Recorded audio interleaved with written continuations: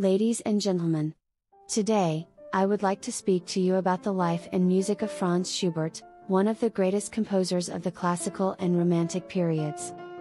Franz Schubert was born on January 31, 1797, in Vienna, Austria. He was the youngest of 14 children and showed a great talent for music from a young age. At the age of 6, he began taking piano lessons, and by the age of 10, he was composing his own music.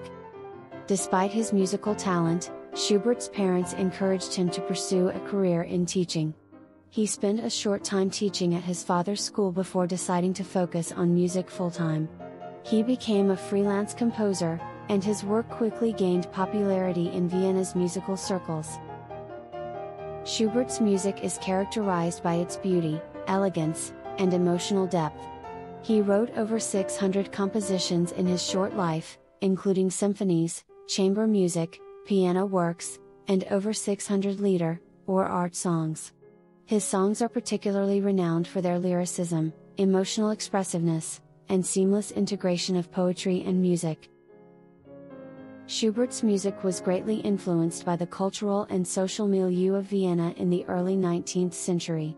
He was inspired by the works of Mozart and Beethoven, as well as the poetry of Goethe and Schiller. His music reflected the political and social upheavals of the time, and his later works are characterized by a more introspective, melancholic quality. Schubert's life was tragically cut short when he died at the age of 31 from syphilis.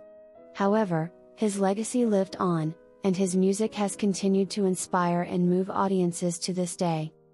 In conclusion, Franz Schubert was a brilliant composer who left a lasting mark on the classical and romantic periods. His music continues to captivate and inspire audiences around the world, and his legacy as one of the greatest composers of all time remains unassailable. Thank you for listening.